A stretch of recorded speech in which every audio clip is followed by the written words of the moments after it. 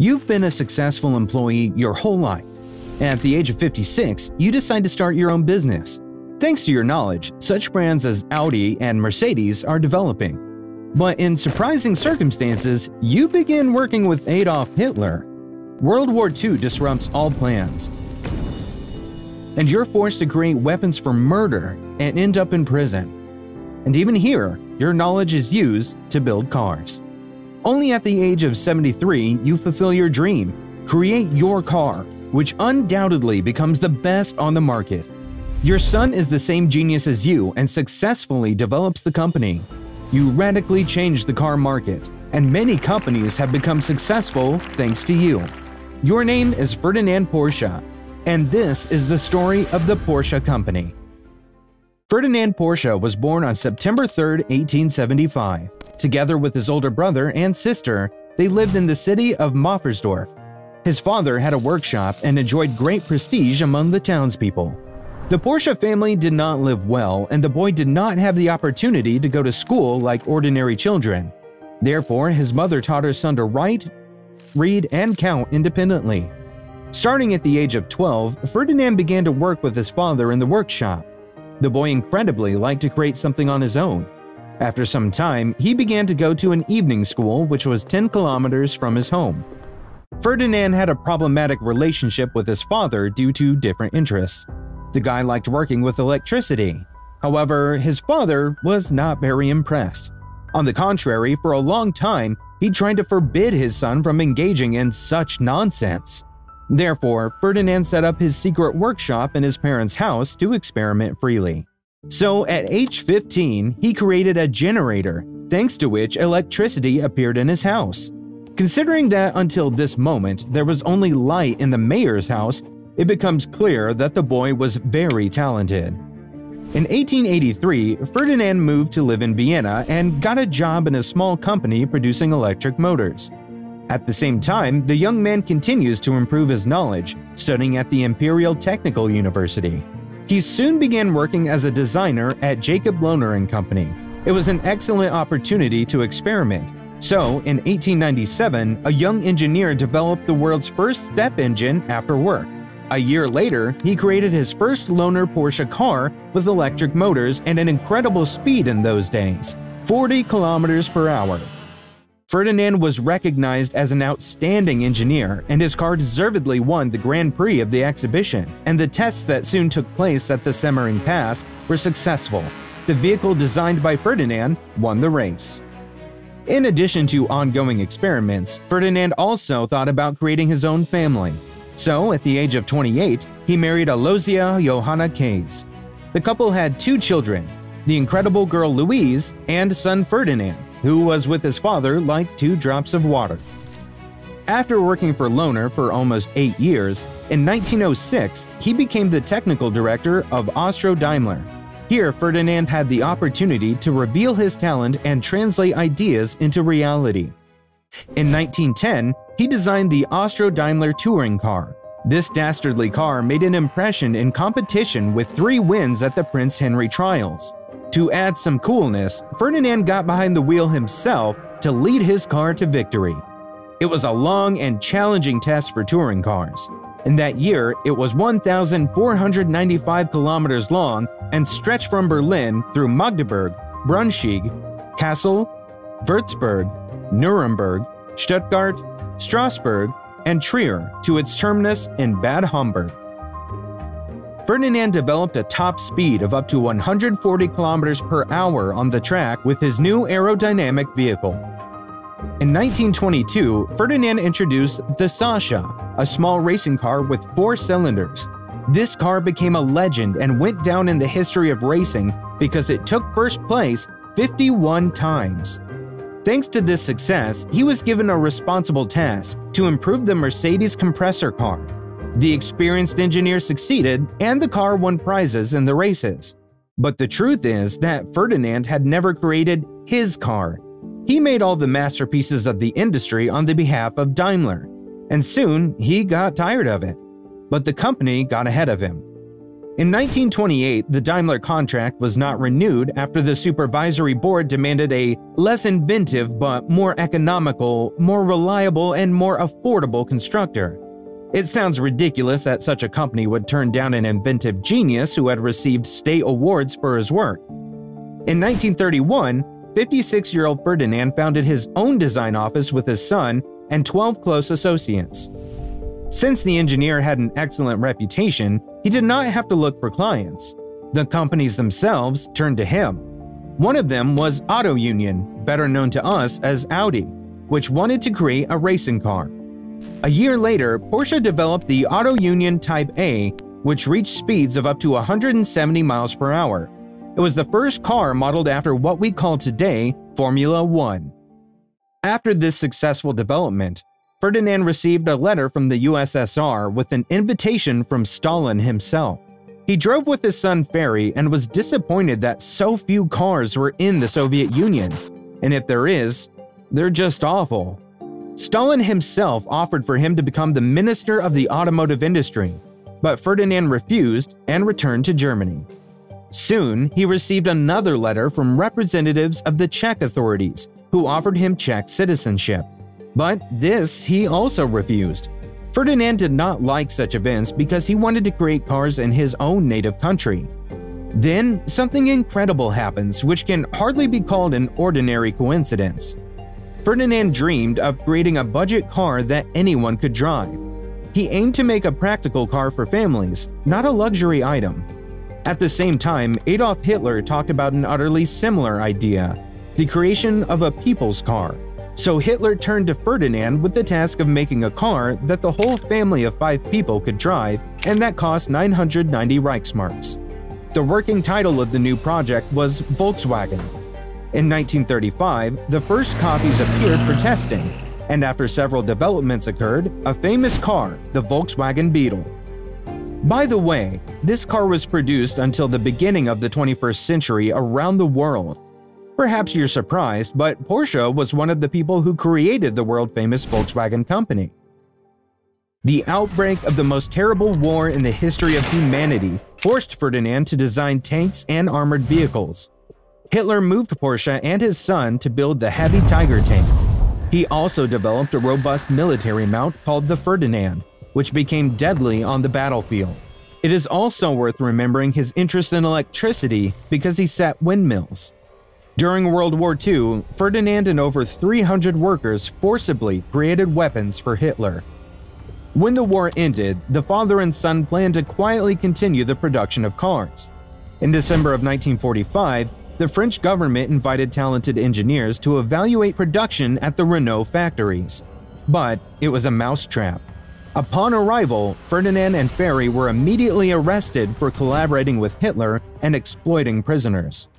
Ferry Porsche was released less than a year later and began designing a racing car for Italia. For this work, he received 1 million francs. With this money, he bought his father out of prison, who had spent almost 2 years in it. Here, the health of the now 72-year-old engineer deteriorated significantly. The French authorities did not allow doctors to see him. At the same time, they forced him to participate in the development of the Renault Porsche V family car. While Ferdinand Porsche was in prison, his son did market research and started developing his lightweight sports car. In 1947, the father and his grandson, who was called Ferdinand Alexander Porsche, joined the work. So 3 generations of Ferdinand Porsche created the first car of their own on June 8, 1948, with the name Porsche 356, which began to be produced in the city of Stuttgart. By the way, on the modern Porsche logo, you can still see the coat of arms of this city. While the original plan was to produce only a modest 500 cars, sales of this model eventually reached a total of 78,000 vehicles. Every day, almost 200 workers manually created cars that actors, magnates, and financiers bought. In the 1950s, nearly 70% of all Porsche cars were exported to interested buyers abroad, and this model has won more than 400 international races. This success allowed the company to expand its plant in 1960, adding a sales department and a service store. More than 1,000 factories and office workers helped increase production. Porsche was determined to protect its reputation as a reliable and high-performing manufacturer by entrusting nearly 1 in 5 employees with quality control. After such updates, Ferry Porsche decided that he needed to create a new car. Initially, a 4-door sedan was planned, but in the end, he decided to settle for a 2-seater sports car. Large windows gave the new design a more elegant look, while the air-cooled engine remained located in the car's rear. The unique Porsche 911, with many other additions, was introduced in 1964 at 21,000 Deutschmarks. It was pretty expensive, but despite this, after a few weeks, the car became a bestseller. In 1971, the company's revenue amounted to 900 million Deutschmarks, which led to a dramatic change. Porsche has always been a family business run by Ferdinand's children, Louise and Ferry, but they understood that it would be difficult to cope with such a large company on their own. So 2 years later, the company went public. Ernst Fuhrmann became the new president of the company. He started doing a lot of research and testing different equipment, but he was not interested in the production of cars. So he stopped the production of the Porsche 911, and because of this mistake, he soon lost his position. The company actively sold its cars in foreign markets, especially in the UK, Switzerland, and Japan. Due to the difficulties of transportation, the prices of cars were shocking. For example, the Porsche 930 Turbo, which sold in Germany for 78,000 Deutschmarks, cost 148,000 Deutschmarks in Japan. Despite this, it was the best period in the company's history. Porsche consistently produced new cars and successfully sold them in Germany and abroad until the early 1990s. Porsche's situation has changed dramatically. Sales have fallen sharply. The cost of cars has doubled. Competitors Mazda and Jaguar have been actively developing, and the company's leaders began to leave. In 1992, Wendelin Wiedeking, an engineer and manufacturing expert, became the new manager to cut costs and increase efficiency. He abolished overtime for the company's employees and convinced most of them to reduce their daily working hours. Wiedeking updated an old version of the Porsche 911 that was no longer current and created a new Boxster 2-seat sports car for under $40,000. The new car was an instant success. The entire first year of production was sold out in advance. After 3 years at a loss, Porsche broke even in 1995 and made a profit in 1996. Another notable change came in 1998 when the company announced a joint venture with Volkswagen and the addition of an SUV to the lineup, the first move away from a sports car. Already in 2002, the first Porsche Cayenne worth $60,000 appeared on sale. The new model became an absolute bestseller. But in 2005, director Wiedeking got fed up with the success and decided to do something new. For example, buy Volkswagen. Why not? It benefited Porsche as they used many parts from Volkswagen cars, and besides, in fact, these companies were created by the same person. So in the same year, the company bought 20% of the well-known concern, gradually increasing its power. In 2008, Porsche already owned 50% of Volkswagen. Then, the global crisis. Companies, banks, and people are in panic. And what about Porsche? It continues to buy shares, owning 71% of Volkswagen.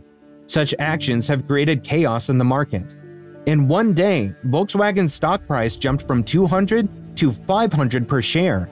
The next day, the stock soared to nearly 1,000 a share. For a short time that day, Volkswagen was technically the most valuable company in the world.